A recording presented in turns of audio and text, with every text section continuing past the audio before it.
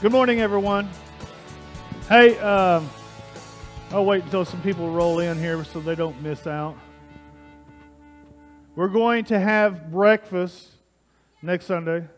That last guy coming in. We're going to have breakfast next Sunday morning, 9 o'clock till 9:30, and we'll be cutting it off at 9:30 so we get everything cleaned up before the service. But we will be having breakfast next Sunday. We'll have breakfast. How many times did I say that? How many? We're going to have breakfast, right? There's still people coming in. We're going to have breakfast next Sunday morning. Yeah, it's in the bulletin right here. And we'll have everything prepped and ready to go for you. I also want to remind you of the ladies' Bible study. That's Thursday evenings at 6 p.m. in the coffee shop. And let's see what else. Fundamentals of Faith.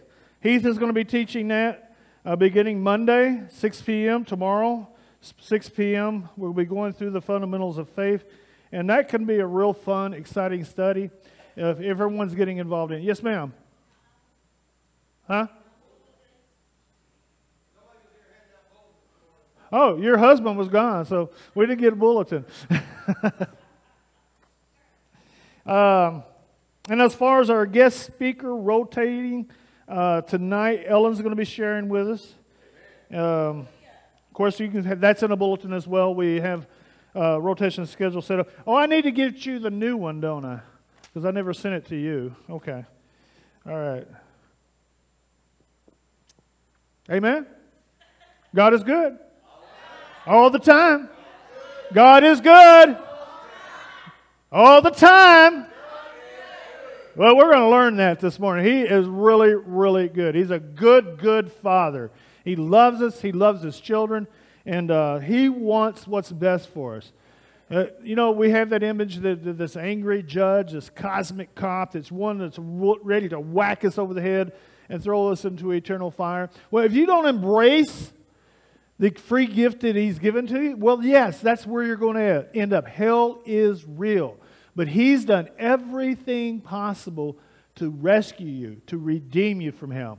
And so that's one of the areas that we're going to be looking at as we get deeper this morning. If you're not there yet, turn with me to the book of Revelation, chapter 21. Revelation, chapter 21.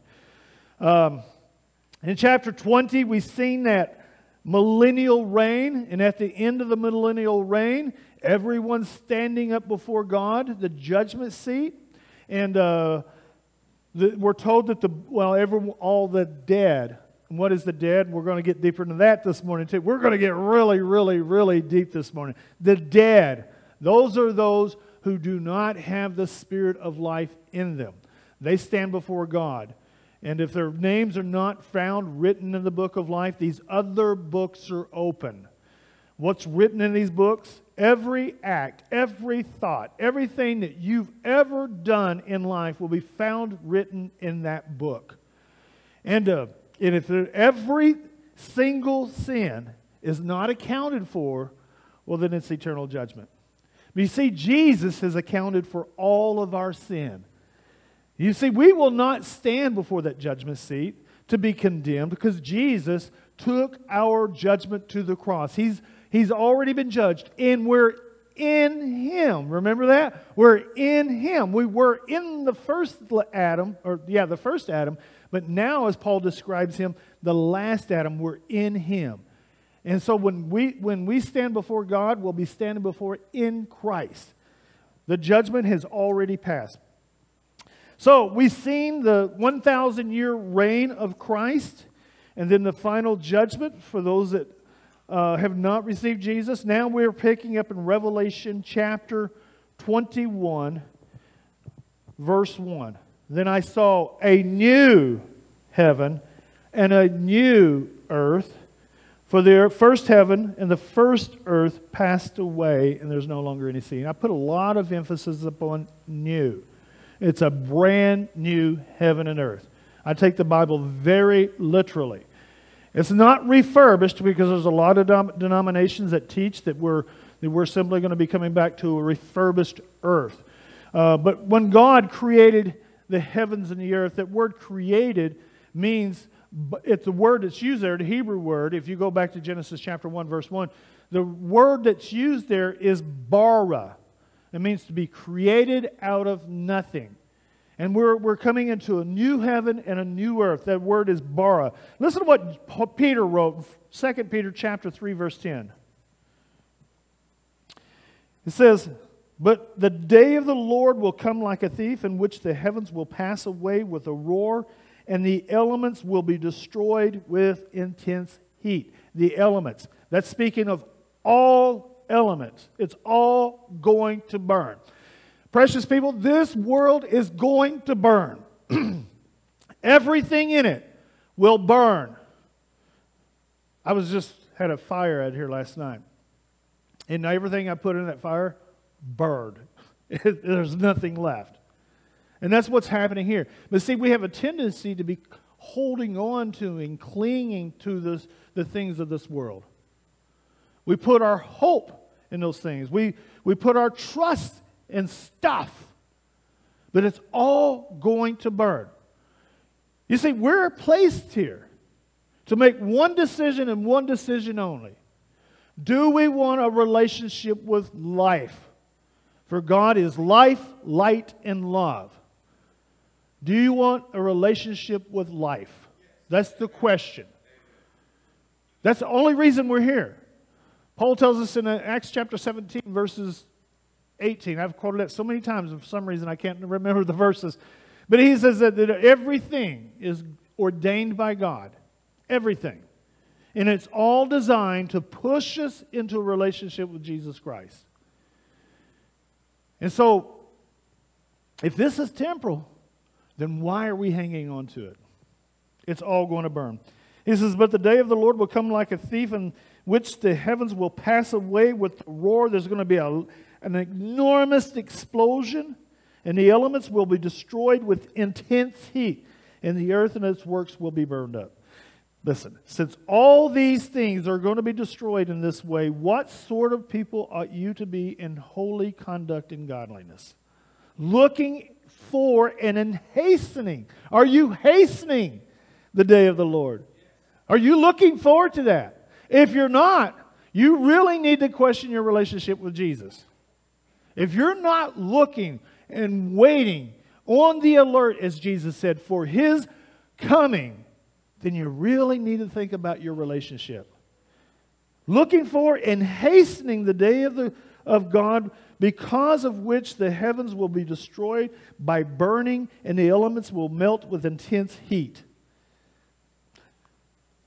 John goes on to write, "So this is a new heaven and a new earth. Everything's going to be destroyed." Jesus said, "Behold, I've come to make all things new." That includes the planet. He says, "And I saw the holy city." Now, here's the holy city, the capital of the new world that God is going to be creating.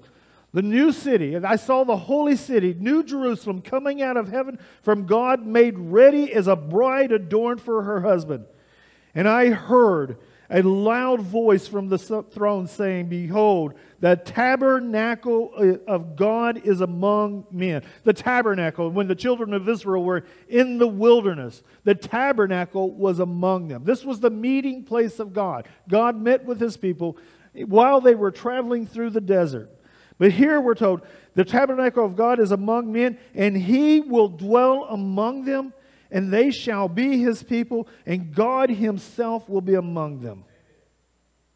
And He will wipe away every tear from their eyes. And there will no longer be any death. There will no longer be any mourning or crying or pain, for the first things have passed away. It's all passed away. Now, there's a lot of commentators that say that when we get to heaven, we will have no remembrance of our life upon earth. It's like, why would we not? Because we're going to know, the Bible tells us, we're going to know all things as God knows them. And so we will remember. We're going to remember the people we love and cherish today that will go to hell. We'll know that. I believe that. I don't think that God's going to wipe that out of our memories. We're going to remember the pain and the suffering that we went through on planet Earth. And what that is going to do is draw us closer to God as we consider where He brought us out of. Now, those people that we love, that we cherish, that will not be in heaven with us, it's hard to wrap your mind around. It's hard to comprehend. But God's going to wipe away those tears, and we're going to have a full understanding. I can't explain it, but we're not. God loves every single person, just as we love our moms, our dads, our brothers and sisters. He loves every single person. When we get to heaven, though, we're going to have a full understanding. And I don't think there's going to be any mourning of loss, because we're going to know that every single person had a choice. I didn't mean to put a lot of weight on that, but I thought it was important, because I think we're going to have a full understanding. The Bible does not say we're not going to remember. It says the very opposite. We're going to know all things as He knows them. And I think that's where the peace and the comfort's going to come from.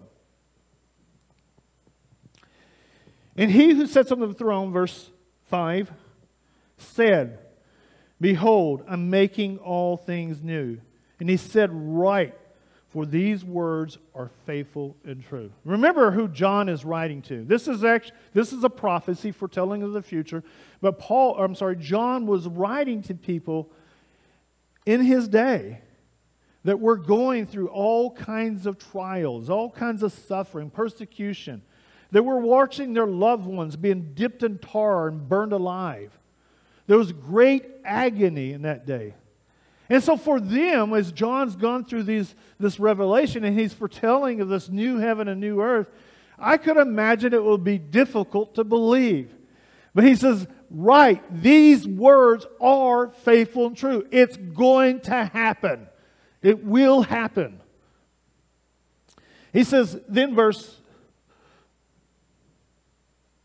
6, it says, "Then He said to me, it is done. I am the Alpha and the Omega. I'm in the beginning and I'm in the end." The story was all about me. Every word written in this book is about Jesus. It's real difficult to understand the Old Testament unless you put Jesus in it. And He says, "I am the beginning and I am the end." This is all about me. These words I'm writing to you are faithful and true. I love this next verse. I just love it. Love it, love it, love it. He says, "And I will give to the one who thirsts from the spring of the water of life without cost." It costs you nothing. You don't work for your salvation. You don't have to earn your salvation. It's given freely to you. It's without cost. Jesus said in John chapter 7, verse 37. He says, halfway through the verse, He says, "If anyone is thirsty, let him come to me and drink." Are you thirsty? You got to go to Jesus. This feast, it was, if you go back up to verse 37, He says, "Now, on the last day, the great day of the feast, Jesus stood in the crowd and cried out, saying, 'If anyone is thirsty, let him come to me and drink.'" This was during the Feast of Tabernacles. This was the very last day of the great feast. During the Feast of Tabernacles, of course, we talked about this last week, that it was the most glorious, it was the most grand, it was the most joyful feast of them all. It was a big old camping trip. You remember this? You know, people would camp out in Jerusalem, and they'd build these little lean-tos, and then all the families would gather together at night. They'd be gazing up in the stars, remembering God's promise to them that their ancestors' descendants would be greater than, or outnumber the stars of heaven. This is the promise that He made to Abraham. So here they are, they're camping out, they're telling their children about how God had brought their ancestors out of the land of Egypt, how He brought them through the Red Sea, and then how He provided water from a rock and manna from heaven to feed them. It was an awesome time. And this is what we're going to be doing in heaven. This is one feast, during the millennial reign. That's the one feast we'll be celebrating. But what would happen as they camped out, as they had these great feasts, they'd be filling themselves up with good food, But on the last day of the feast, well, let me back up. During this great feast, every day there would be a procession of priests who would go to this pool called Siloam. And they'd draw water out and fill these big containers with the water. The word Siloam literally means sent one. And they take these, what's that? Sent one. And they'd take these containers and they'd go to the temple and they'd pour water out on the floor, reminding them how God had provided that water from the rock. But also telling them, now we're in the promised land, there's no need for the water from the rock. So they'd pour this water out on the temple floor. They would do this each and every day during this great feast. But on the last day of the feast, this procession would go out, but they would return without water in their containers. See, this was also speaking prophetically of what God would do for them. It spoke, what He had done in the past, where they were in the present, but it also spoke of what He had promised, the sent one. So on the last day, they'd come to the temple with these containers, and they'd tip them over. And the people would be standing there with their dry mouths, maybe smacking their lips. And they'd tip it over. But no water would come out. And as there's dead silence among a crowd, probably tens of thousands of people, from the back of the crowd, a voice could be heard. If anyone is thirsty, let him come to me. For from his innermost being will flow rivers of life. See, that's what we're wanting. That is what we're craving. He is the one who satisfies us. And He's going to be satisfying us eternally. There's going to be this river that will flow without cost. Turn with me to Luke, if you would. Luke chapter 11, verse 9. Verse 9.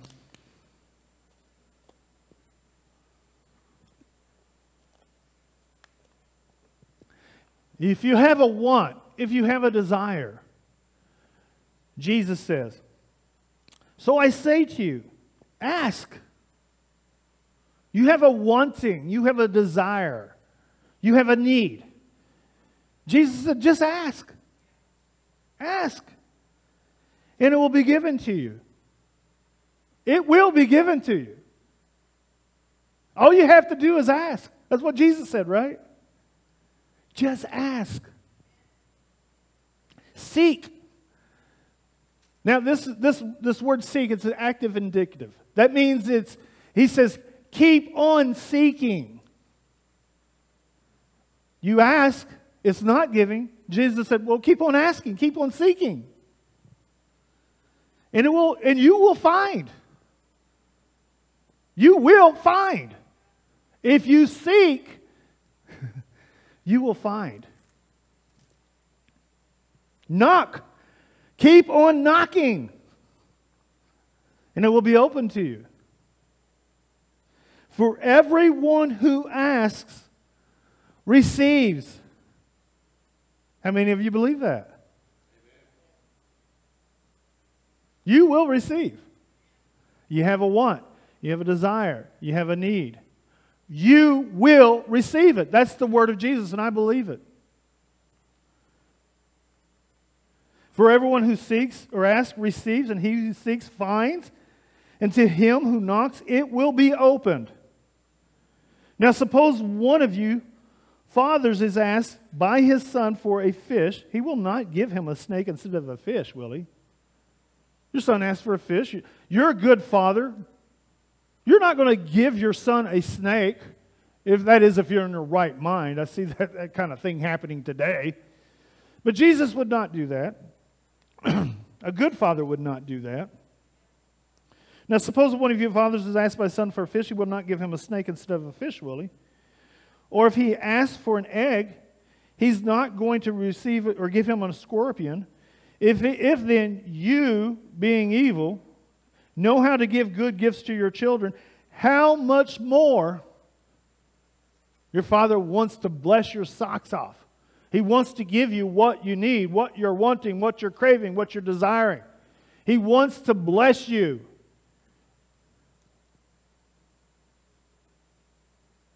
How much more your Heavenly Father will give the Holy Spirit to those who ask Him. You see, we think it's a bigger house. We think it's a nicer car. We think it's a relationship with another person. We think that's what we're wanting, that's what we're craving, that's what we're desiring. We think it's drugs, we think it's alcohol. We're trying to fill this void. And your Father wants to bless you. He wants to fill your need. But it's by way of His Holy Spirit. You see, what we're craving is that river of life. What we're craving, what we're wanting, what we're desiring is God. He's the only one that can satisfy. He wants to give to you. He wants to bless you.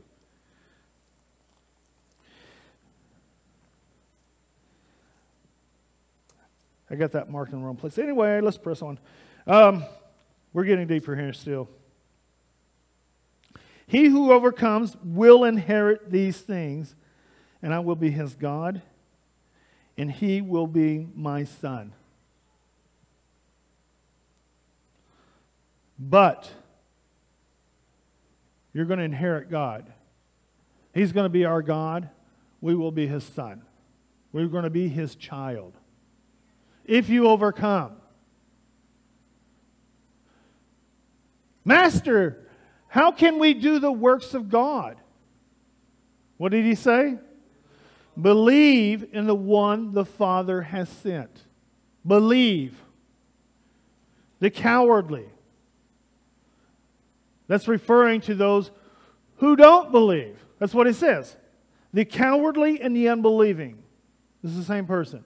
The cowardly are too concerned what others think of them, what the pressures of the world are, and so they give in, they break up. But the cowardly and the unbelieving and the abominable and and murderers and immoral persons. That's not us, is it? Maybe this is. And sorcerers and idolaters. I bet you every one of you has got an idol somewhere in your life. Some of us have got one sitting in our living room. That's what we gaze upon 10 hours a day, 12 hours a day. Yeah, that idol. So this is us.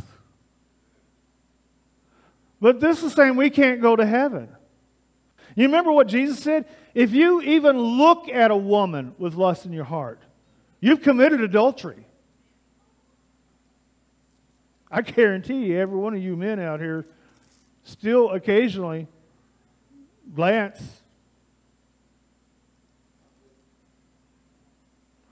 He said, if you even get angry with someone, you committed murder.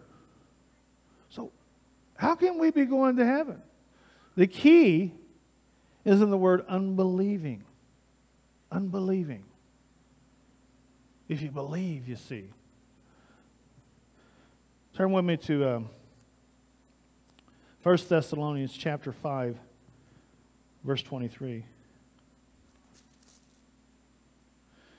Now may the God of peace himself sanctify you entirely. And may your spirit and soul and body be preserved complete. You see, the sin is in this flesh. There's two people dwelling in each and every one of you. The old man and the new man. The old man is going to be eternally separated from God, because the Bible says we're going to receive a new body. You may remember Adam and Eve were in the garden. They were walking with God. They were talking with God. They were communing with God. If they had any need, if they had any question, all they had to do was turn to God. God, I need this. God, what about that?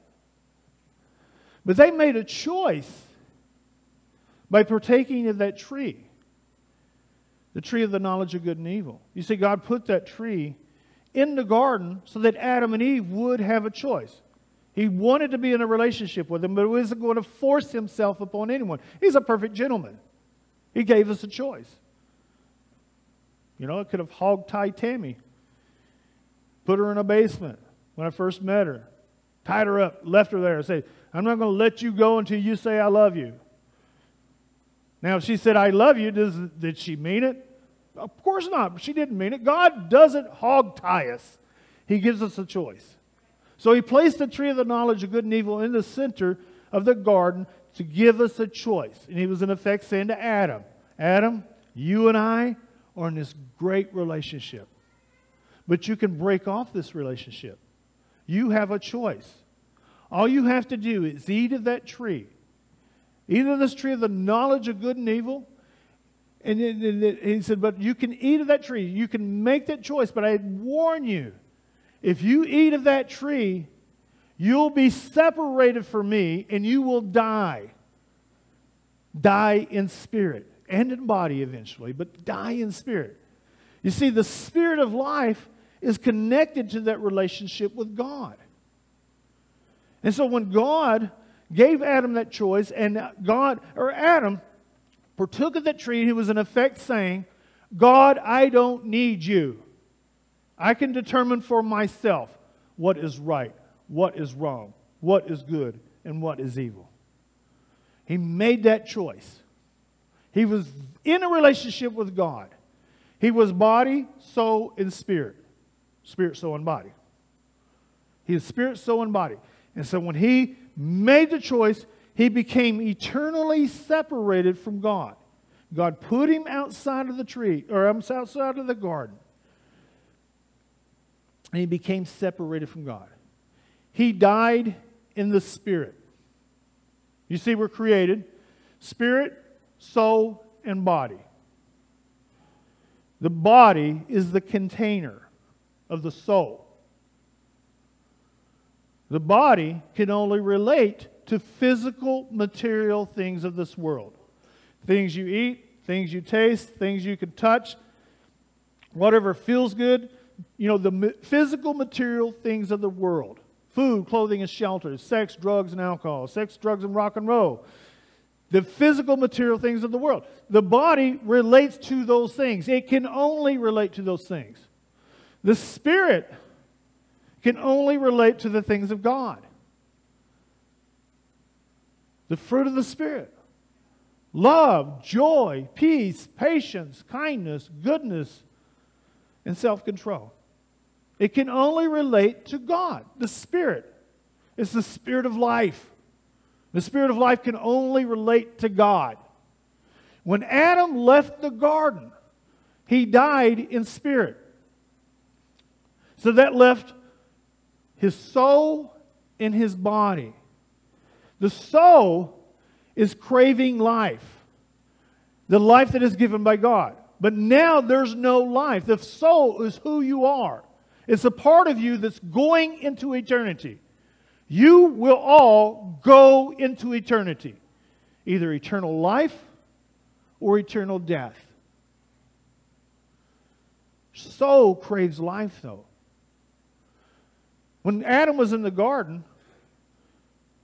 his soul was subjected to the Spirit of God. His body was subjected to the soul. In other words, The Spirit of God was calling the shots. The soul was connected to the Spirit of God, and the soul controlled the body. When we're born, our souls don't control the body. Because we're wanting sex, we're wanting drugs, we're wanting satisfaction. But the only thing the soul can, and that's the only thing the soul can relate to when we're born. We're all born separated from God.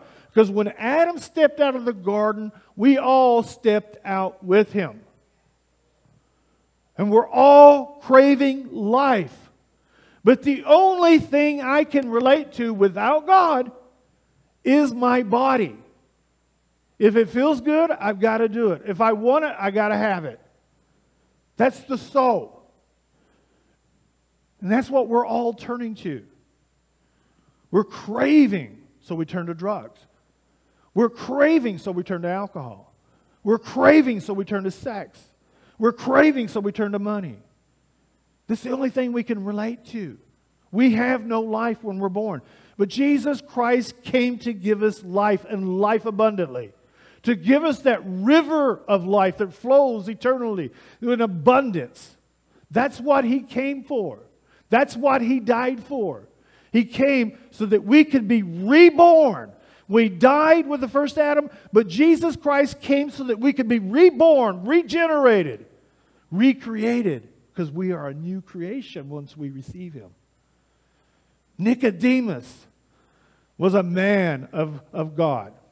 He was a man. He was the teacher of Israel.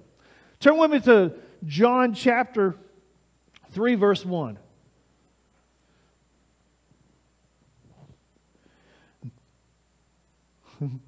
I'm not even going to get a quarter of the way through this, but we'll press it. There was a man of the Pharisees. The Pharisees were it. Everyone looked up to the Pharisees, right? Everyone that wanted to be saved, they looked to the Pharisee. These are the guys they lifted up on a pedestal. He says, now there was a man of the Pharisees named Nicodemus, a ruler of the Jews. This man came to Jesus by night and said to him, Rabbi, we know you have come from God as a teacher, for no one can do the things that you do unless God is with him. So Nicodemus, he's a ruler. He's the example. He's the epitome of righteousness in the eyes of the people. If anyone could make it to heaven, it's going to be a Pharisee. But Jesus had pointed out that the Pharisees will lead you into hell. They're the blind leading the blind. And so Nicodemus, he knew there was something missing in his life. He knew that he had kept, he was the epitome of righteousness, but yet he knew he was not righteous. And so he comes to Jesus by night because he didn't want the other Pharisees to see what he was doing, that he was talking to Jesus, so he came to him by night. Jesus answered and said to him, Truly, truly, I say to you, unless one is born again, he cannot see the kingdom of God. Nicodemus had been born again. That sounds a little nutty. How can a man be born when he is old? I'm 65 years old here. You're talking about being born again? He cannot enter a second time into his mother's womb and be born, can he? Jesus answered and said, Truly, truly, I say to you, unless one is born of water and the Spirit, he cannot enter the kingdom of God. Now, a lot of people say the water and the Spirit speak of a physical birth. But then you have to destroy typology to come to that conclusion. The water always represents the Word of God. You can't change Bible typology. Of course, we know the Spirit is the Ruach. It's the life of God, right? And in Genesis, we're told how God, in the midst of His creation, we're told that the earth was formless and void. It was wrecked. It was a waste place is the Greek word or the Hebrew word that would translate into. It was a waste place. But then we're told how the Spirit of God began to move over the surface of the waters, right? And what happened? God said, let there be light. That's what happened to us. Our lives were a waste place. But then we're hearing the Word of God. And then the Spirit of God begins to move over the surface of the waters. And what happens? We're reborn. A light enters into us. There's life. And that's what He does. His light enters into us. And it begins, just like in the Genesis account, God began to separate the light from the darkness. That's what happens in our hearts, in our lives. The Spirit of God moves in. It begins to separate the light from the darkness. What am I talking about here? There's a new birth, you see. I am a murderer. I am an adulterer. I am an immoral person. I am an idol worshiper. That's this body. That's the old man in me, you see. But when the Spirit of God moved in, He began to separate those things from my life. He began to separate the light from the darkness. He brought life to my soul. And that I have life. So when I am separated from this current body, I'll enter into the kingdom of heaven. And the promises of God is that I'm not going to be a bodiless spirit. I'm going to be preserved complete. But it's going to be a sinless body, you see. He's separating the light from the darkness. That's what Paul says. You know, when in the book of Ephesians, he says, you are a new creation, the old man. Put that old man to death. That murderer, that adulterer. Put that old man to death. He goes on to say, there was something else I was going to tell you guys. It's really cool, but my mind is not so cool anymore. But anyway, their part will be in the lake of fire. The idolaters, the murderers. Oh, that's what I was going to say. I got it. When we're born body and soul. We receive the Spirit of life. We're going to heaven. But if you do not believe in this Word, if you're one that's choosing to go with your feelings, trying to determine for yourself what is right, what is wrong, if there's no Spirit of life in you, keep in mind what's happening. This world is going to burn with intense heat. And this body can only relate to the physical material things of the world, right? You haven't received Jesus. And so this body can only relate to the physical material things of the world. Which means your body is going to burn with the world. This physical material body is going to burn. Where does that leave your soul? Eternally separated from God.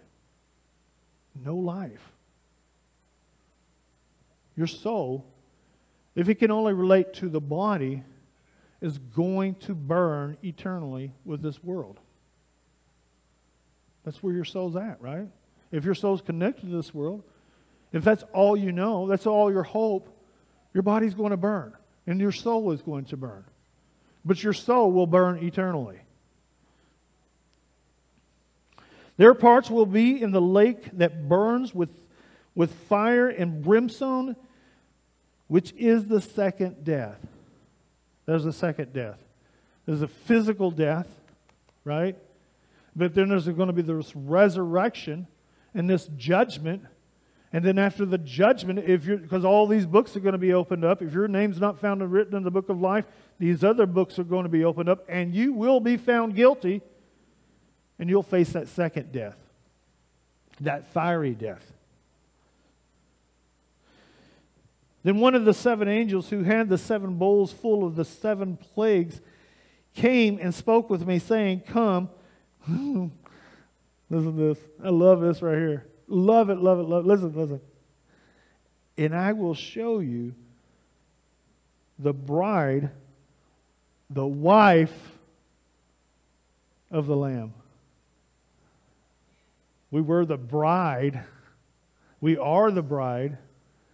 But we're going to get married. And that's what's happened here. The bride of Christ is now the wife of Christ, of the Lamb. They're one. You know, Tammy and I got married at 18 years old. 18 years old. We've been married 37 years. And when we first got married, we fought, we squabbled, we just couldn't get along at times. But over the years, we got closer and closer and closer, and then we become one. We haven't had an argument. Now, we've snipped it at one another occasionally, but we have not had an argument in well over 20 years because we've become one. We were two different people, but then we got married, and we've become one. We had different hopes, different dreams, different upbringings, different understandings, different likes, different dislikes. But over the years, we've become one.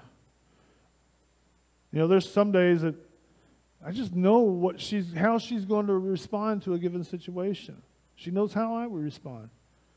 Because she knows my mind, and I know her mind. You see, this is the mind of God. And this is what we're learning. It's difficult at times because it goes in opposition to this flesh. My flesh doesn't agree. My flesh doesn't agree.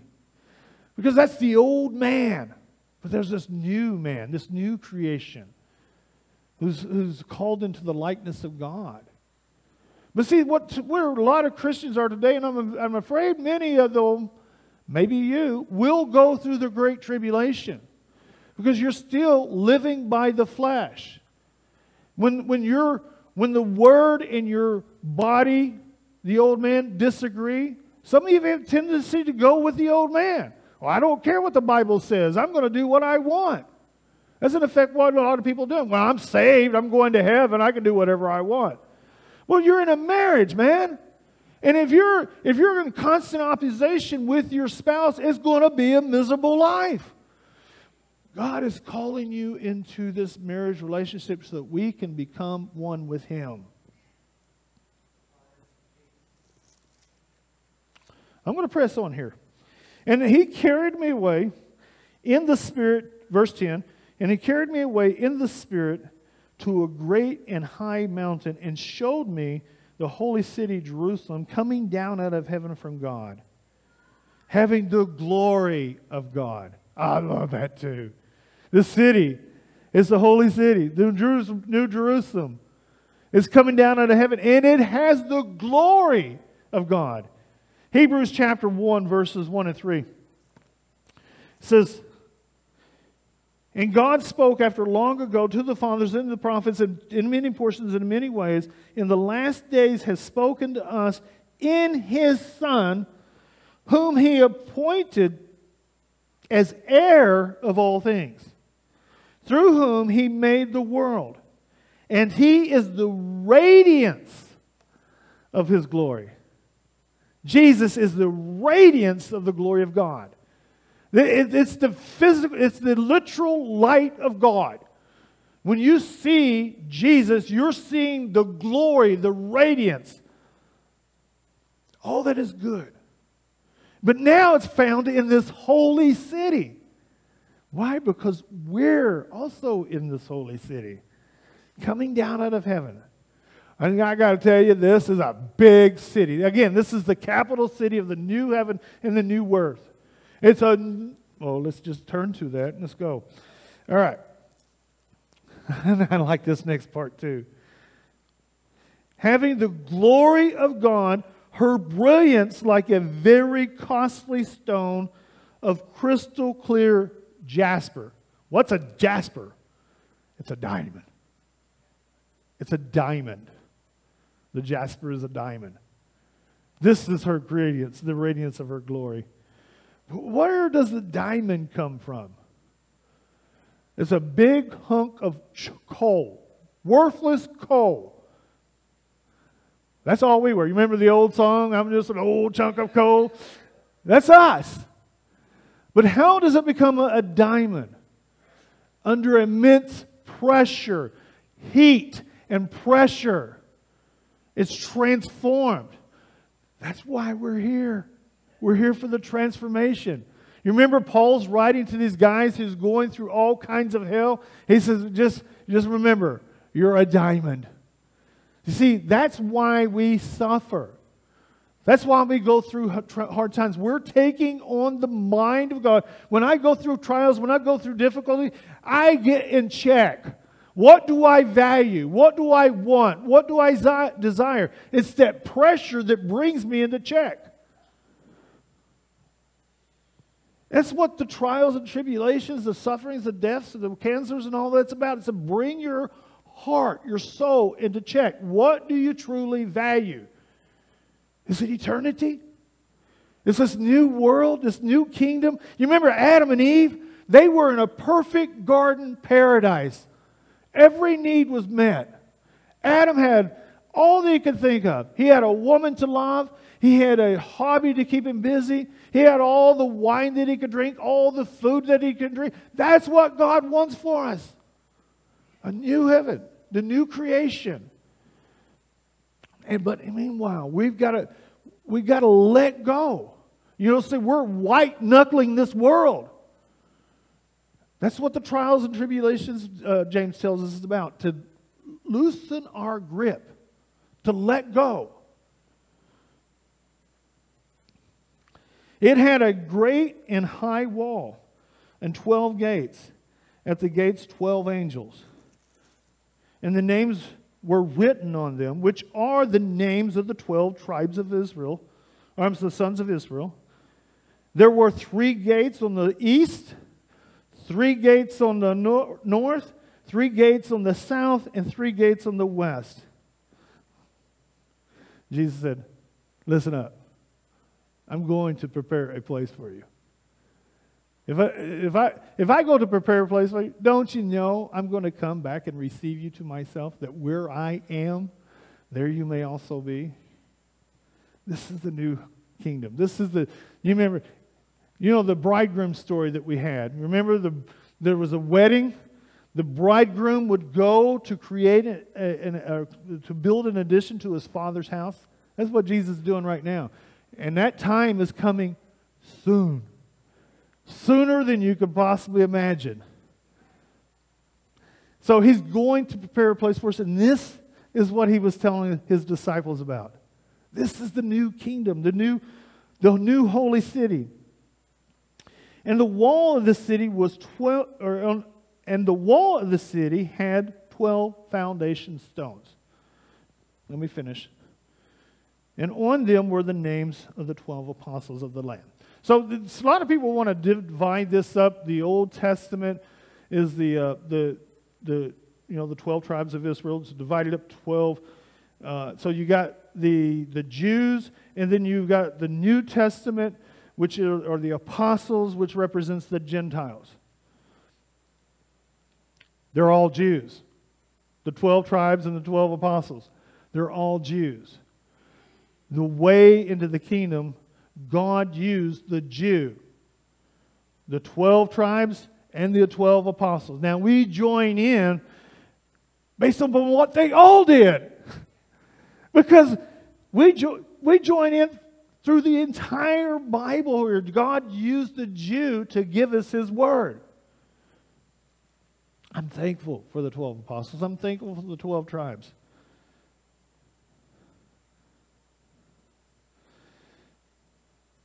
Verse 15, then the one who spoke to me had a gold measuring rod to measure the city and its gates and its walls.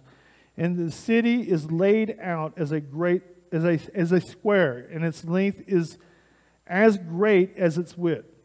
So it's a cube. He measured the city with a rod 1,500 miles. 1,500 miles square. You know what that comes out to be? 2,250,000 square miles. That's a lot of miles. So this ginormous city that's 1,500 miles high has 12 foundations. In other words, 12 levels. If there's 3 billion people who go to heaven, we all get a mile each. That's a huge city. We all get our own mile, square mile. It's enormous. And he measured its wall 72 yards, 216 feet. That sounds like that's a big wall. No mistake about it. 216-foot wall. But compare that to the city itself, 1,500 miles. That wall is insignificant, you see.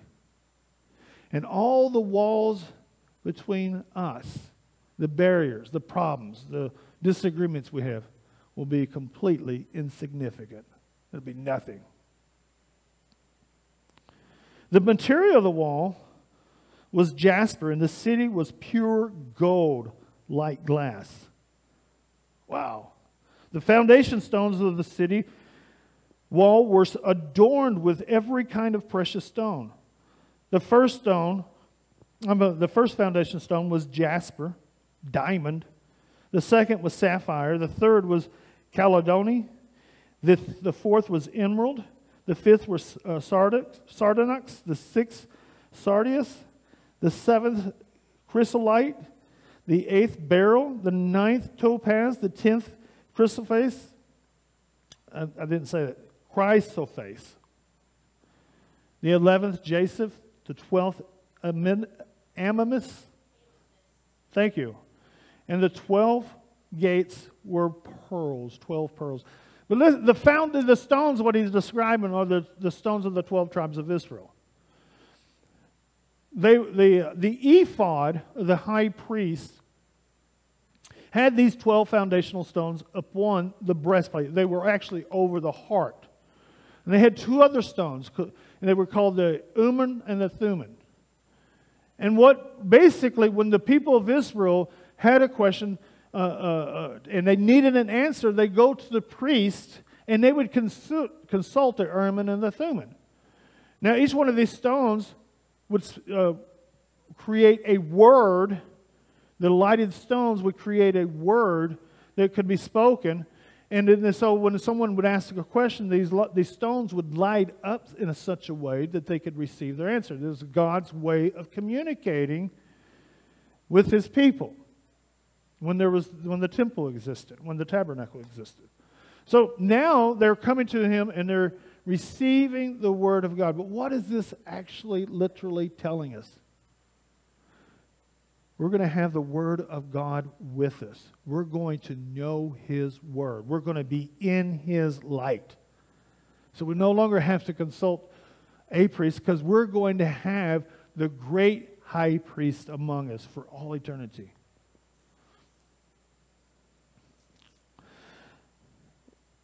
In verse 21, and the 12 gates were 12 pearls. All the 12 gates were 12 pearls. What's a pearl? A pearl is basically, it starts off as a grain of sand. It gets into the oyster, and it irritates the oyster. Well, the oyster will, as it's being irritated, will, what's the word I'm looking for? It basically covers the sand with chrysolite. And so as it begins to cover the sand with chrysolite, this chrysolite over time hardens and becomes a beautiful pearl. You see, these gates are speaking of us. We were the irritant that Christ covered with His righteousness. We started off as a chunk of coal, then we become a dime. We were this grain of sand, this irritating grain of sand that Christ had to, over the years, continue to cover with His righteousness. I'm still an irritating grain of sand. Charlie probably more so than any of us, or Glenn.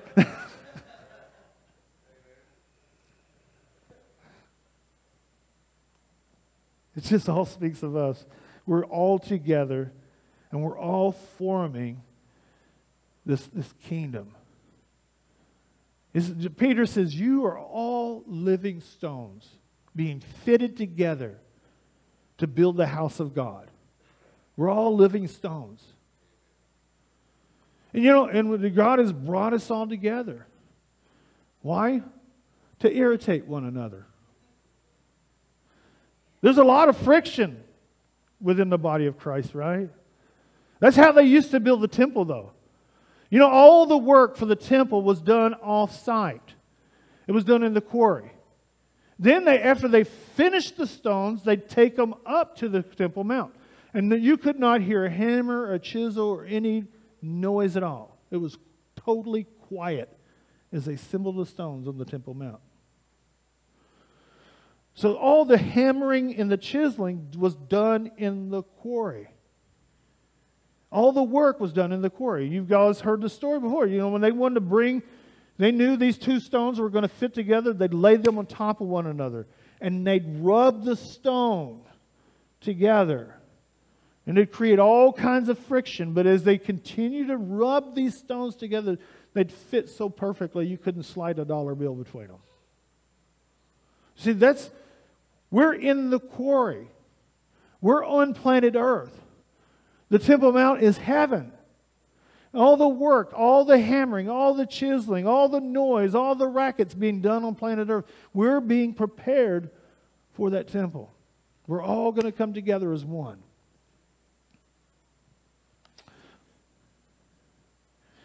All right, and we'll stop here because I'm going to finish this one here. I saw, where am I at now? Oh, right here.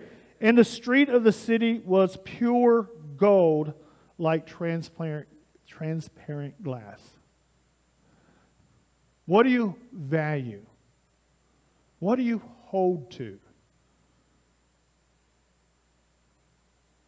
There was once, it was in John Corson's commentary, he says, the golden rule is that the one with the gold rules. The golden rule is the one with the gold rules. See, that's what people want. They want the gold. They want the goods. They want the manna. They want money because money is what buys us happiness. But where's the gold in this city? How many of you really value asphalt? That's what we walk on. That's what we drive on. The common person is not looking for asphalt. That's gold in the heavenly kingdom. We're going to be walking on it as if it's asphalt. Because there's no value in gold. You see, heaven, paradise, is going to be so great, so grand. But it's not where we're going. It's who we're going to be with. That's what we're longing for. That's what we're clinging for. Jesus said, keep on knocking, keep on searching, keep on seeking. I could go to an island paradise. But if I'm there by myself, it's not much of a paradise. You see, it's who's there with us. It's not the gold. It's not the money. It's not the silver. It's not what the flesh is craving. It's what the soul, the spirit, the satisfaction is found with Him. Again, just keep on knocking, keep on seeking, keep on searching, Jesus said. And your Heavenly Father will give you the Holy Spirit. Because He's what we're longing for. Amen? We got one final song. As the worship team comes forward, we'll go ahead and close with a word of prayer. Heavenly Father, Lord, we thank you for this hope of heaven, this kingdom that is coming, this new heaven, this new earth. Lord, this is a fallen, wretched place. And I pray that each person here is longing, anticipating to come face to face with you. I pray that they all know you and they're all drawing nearer to you in a relationship, and their lives are being transformed today. As we let go of the things this flesh cling to and grab hold of what you're offering to us, and that is you, Lord Jesus. It's in your Son's name we pray, Heavenly Father. Amen.